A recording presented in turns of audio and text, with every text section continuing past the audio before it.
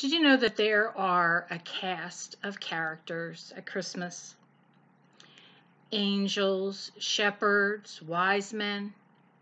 Last week we looked at Mary. Well, this week we'll look at our leading man, Joseph. Well, my name is Ellen Cusack. I'm the pastor of Alloway United Methodist Church and Canton United Methodist Church. And I'm glad that you've taken the time today to join us. The churches are meeting in person on Sunday. Canton meets at 9 o'clock on Sunday morning, and Alloway meets at 11 o'clock. And we have plans to meet in person on Christmas Eve.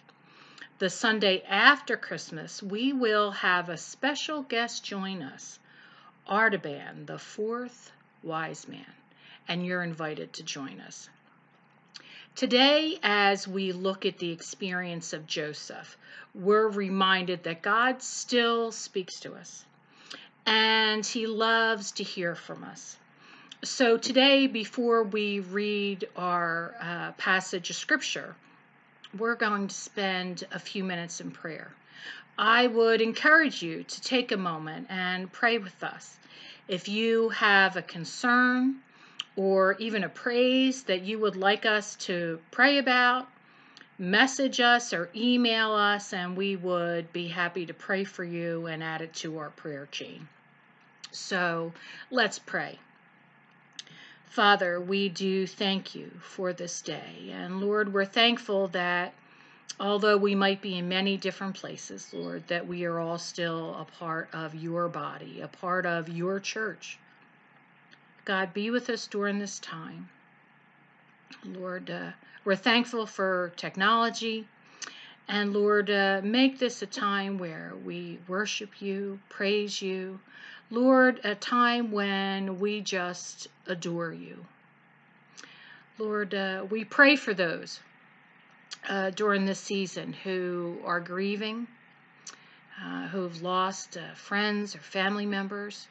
We pray for those who are caregivers during this season. And Father, we pray for those in need. We know that probably not too far from us, there are children with hungry bellies or who don't have the appropriate clothing. God, we ask that you would open up our eyes to those needs, Lord, so that in serving them we might serve you. Father, we pray for our country. We ask that your will would be done, that you would talk to those who are in positions of leadership. Lord, we ask that they would seek your face, they would focus on you, Lord, and their hearts would belong to you. And Father, I ask that during this time you would hear the prayers of your people.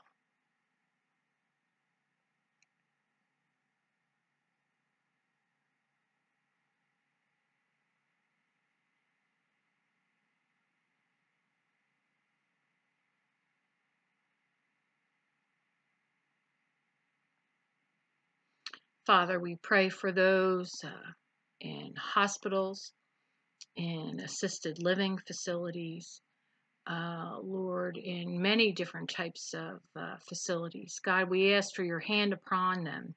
Lord, that you would bring hope to them, that you would bring joy to them during this season. And Father, we thank you and we praise you and we pray as Jesus taught us to pray. Our Father, who art in heaven, hallowed be thy name. Thy kingdom come, thy will be done, on earth as it is in heaven. Give us this day our daily bread, and forgive us our trespasses, as we forgive those who trespass against us. And lead us not into temptation, but deliver us from evil. For thine is the kingdom, and the power, and the glory forever. Amen. Well, our scripture reading today will be from the book of Matthew. Matthew is the first book of the New Testament.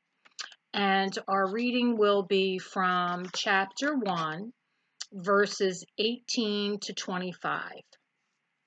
And I'll be reading from the NIV, the New International Version. This is how the birth of Jesus the Messiah came about. His mother Mary was pledged to be married to Joseph, but before they came together, she was found to be pregnant through the Holy Spirit.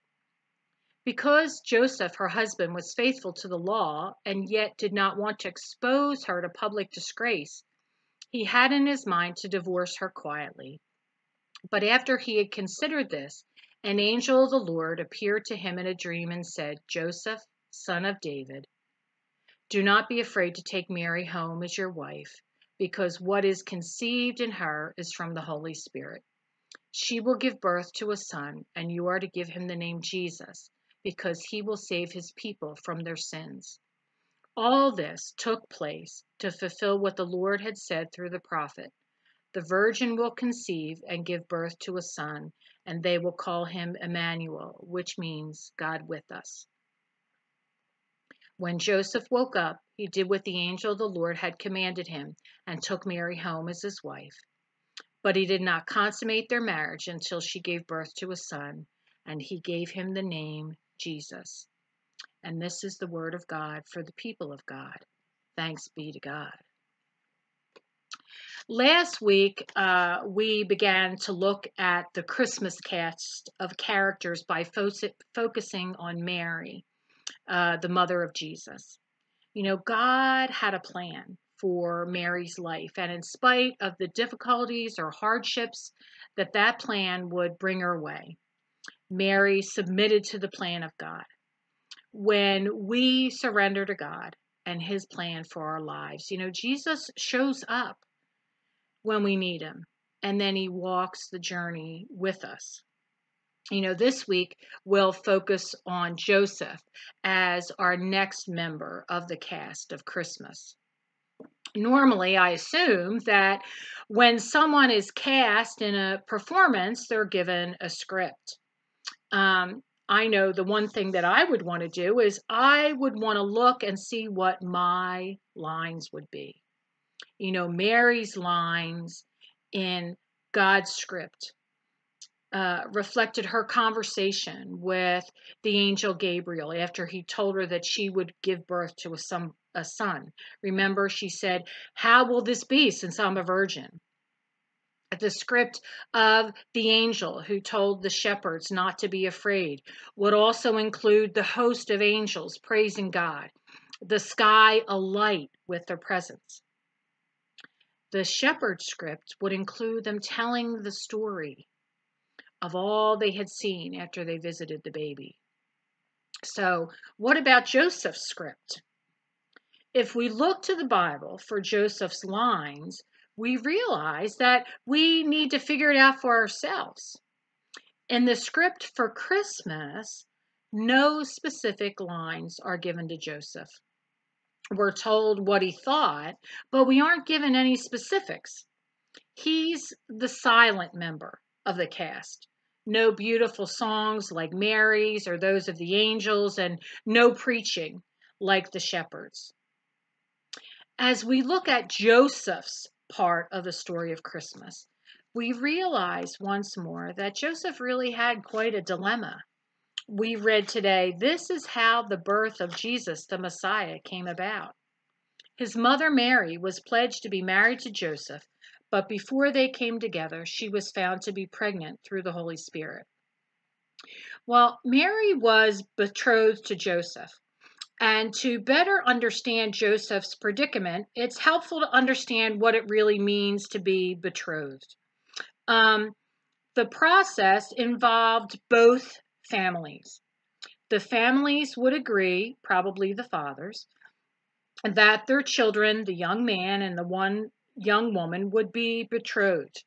And this was a legal agreement, and only a letter of divorce would break it. The bridegroom would give the prospective bride a gift of value, perhaps a gold ring, and the bride price was negotiated, and the groom's father would pay that to the bride's father.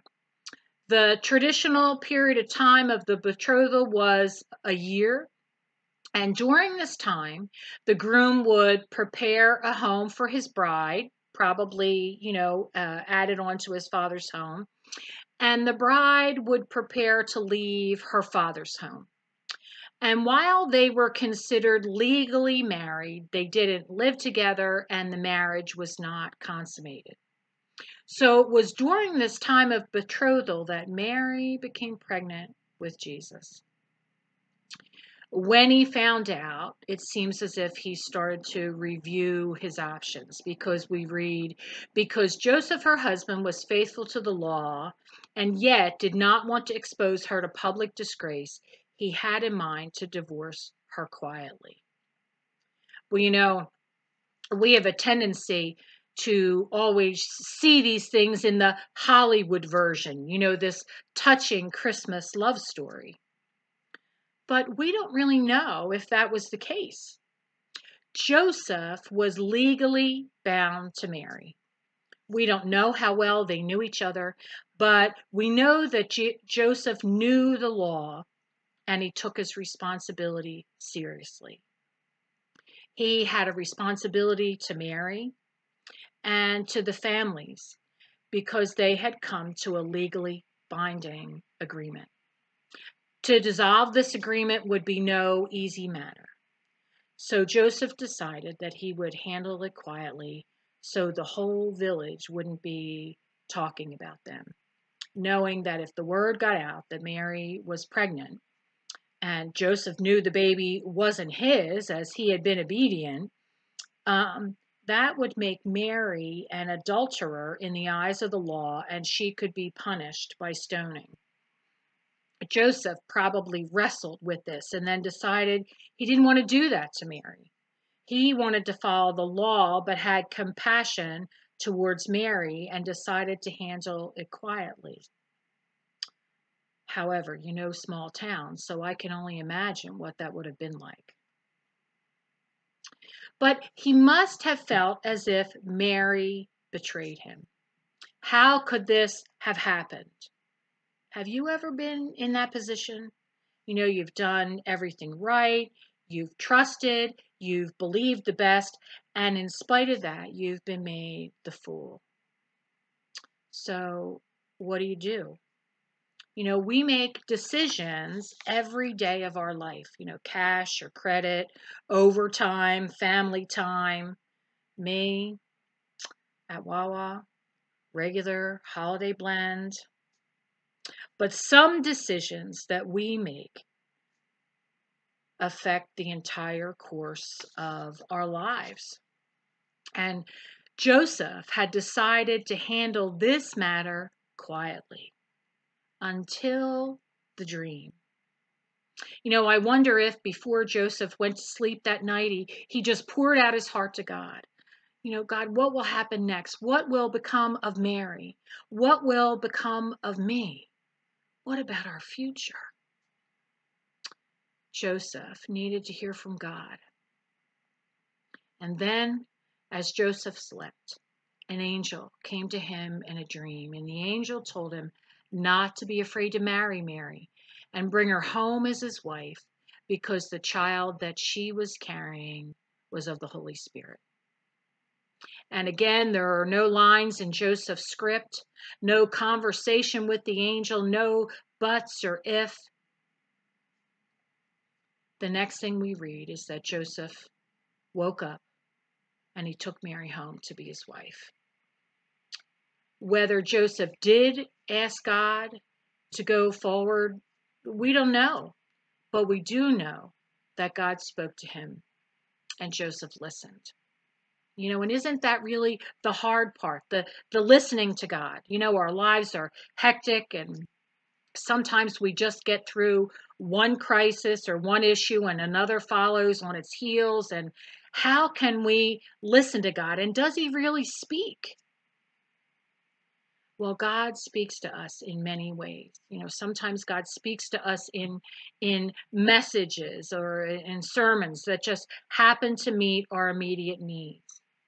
Other time, he speaks to us through the godly counsel of others.